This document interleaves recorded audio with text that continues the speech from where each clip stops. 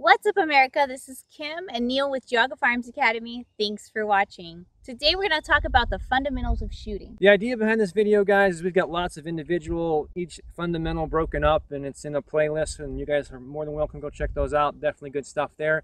This is for those people who just want to watch one video and kind of just have a general understanding. Now, big disclaimer, right? This is not training. This is not training. This is not like I just bought a gun and I'm just going to watch this video and then I'm going to go out and shoot, okay? You need to get training in person from another human being who's competent in shooting. No replacement for that, okay?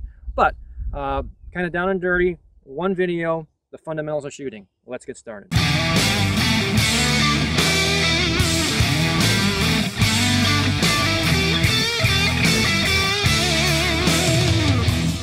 And guys, again, big reminder on the universal gun safety rules. You always want to know your target and what's behind it.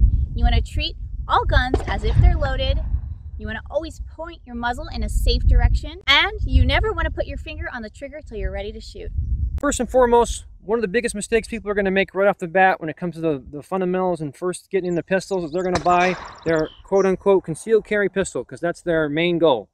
This little fella here. It comes in all different varieties. We're not going to get into that. However, this is not the tool to learn how to shoot with and learn the fundamentals. This is a much larger physical frame gun than this guy.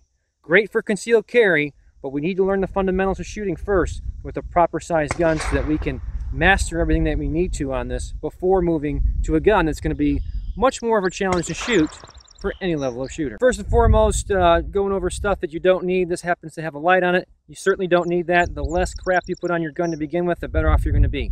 Now, I said that we wanted a larger gun, and here's why. One of the very first things we want to be able to do is get the proper grip on this gun, because if you can't hold the gun properly, you can never shoot it properly. So, think about this logically for a minute. This slide is going to reciprocate. It's going to come back. There's a lot of mass in there. So you have the round going off, and you have the slide coming back and forth. So this gun wants to move back like this from that mass of that slide and from the pressure of the gun. So ideally, if I could shoot the gun like this straight on, that's how I would do it. But unfortunately, I don't have the Jedi yet, so I can't do that. So what I want to do is get as high up on the gun as possible. So I want the webbing of my hand right in the back of this, what we call the beaver tail of the tang, nice and high. So there's no space whatsoever in there. Then underneath here, I certainly don't want any space in here either. I want to make sure that that part of my grip is all the way up. So all the way in the front of the front strap of the gun and all the way up on the back strap of the gun. Now, what am I going to do with this guy? Well, I want to cover as much surface area as possible. Just like with a tire on the ground, the bigger, wider the tire, the more surface area we can cover, technically the more traction we can get. So what I want to make sure that I do is I want to take this guy, my thumb here, and move it up out of the way. Because if I don't, I'll show you from this angle, when I cover my hand here, you're going to notice that there's going to be a big gap in here. And no matter what I do, because of my thumb here, I can't get any closer. So I want to make sure that's up and out of the way. Then I take this guy here and I fill the space. Now you're going to notice one thing, really important, you guys. I'm taking my hand and I'm torquing my wrist forward. That's going to give me good alignment so that my thumb points towards the target. Looks something like this. Okay? Real quick too, a lot of people are worried about the slide and slide bite and all this other nonsense. The only way you get slide bite is by taking your thumb and sticking it up back behind the slide. That's going to be a bad day because of course the slide comes back. However, if my hand is touching the slide, for example, if I take my thumb here and press it in there as hard as I can and then release the slide, no big deal. So don't be afraid of the slide. Get your hand nice and high, both hands, nice good grip, okay? Now when we talk about grip itself, my right hand is not technically going to hold it if I'm a right-handed shooter. Why I just tied it is my left hand, because my left hand has only one job to do, to drive that gun out there and hold it there.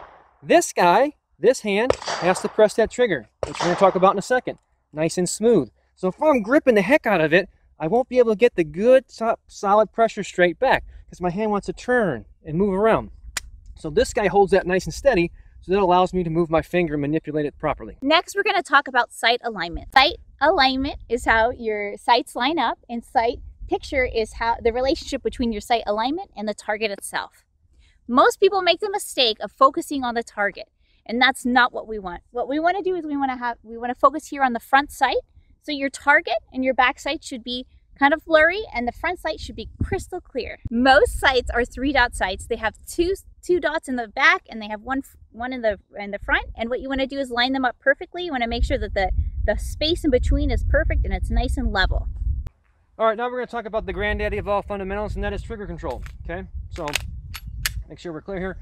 Trigger control is very important because this is the one part where my hand's actually going to begin to move. And what happens a lot of time is that we have what's called sympathetic response, meaning that when one of my fingers moves, they all want to move together. And what that does is that causes the gun to move, which we don't want. Okay, again, remember I told you about that left hand? That's going to help it. But here's the deal. On this trigger, there's going to be various triggers. No matter what gun you buy, they're all going to be a little different. On this M&P, it has a very nice trigger right outside of the box. But what's going to happen here with this trigger is I'm going to have a little bit of take up. That's that kind of free play in the trigger. And then we're going to hit the wall. Okay, the wall is where things start happening. Okay, we're going to hit that wall. And now we're going to incrementally add pressure. It's real simple. Hit the wall, pause, make sure our sights are lined up, focus on our front sight, we're good to go. And then I slowly add pressure onto that trigger until it goes bang. Okay, again, take the slack out, hit that wall, slowly add pressure, make sure I'm focused on my front sight, boom. Okay, down and dirty, real simple. If you can do that with that trigger, keep in mind when we talk about this whole thing, if you can align your sights like Kim just said and press the trigger without misaligning the sights, you can be a world-class shooter. The most overlooked fundamental is follow through. The easiest way to describe follow through is thinking of a baseball player. When they're swinging, they don't just hit the ball and stop. They follow through with the swing, and it's equally as important in shooting. So let me show you follow through. I present my gun out, I shoot, the gun recoils, I find my sight alignment, focus on my front sight, and then I follow through. So if you shoot once, you're gonna have 2 sight packages, and sight packages are lining up your sights and focusing on your front sight. So every time you shoot, you're always gonna have a follow through. You're gonna have a sight package, then you're gonna shoot, and you're gonna find your sights again. And that is the completion of the shooting process, not when it goes bang. People get wrapped around the axle a lot on stance. Now, in my opinion, there's no such thing as stance, because ultimately, if I was really in a defensive position, I'm gonna run somewhere, and where I stop, I just want a good, stable shooting position. But if we have the time to set up a perfect stance, what I would do is square off with the target, and I wanna get into an athletic stance, as if I was a tennis player or a shortstop, somebody where I might have to go either direction. Okay, my knees are bent, my weight is forward. You're going to hear the term nose over toes. Doesn't really matter. All I'm saying is I'm leaning forward, like there's a bar here. So when I drive my gun out and the gun recoils, I can manage all that. I can move from target to target.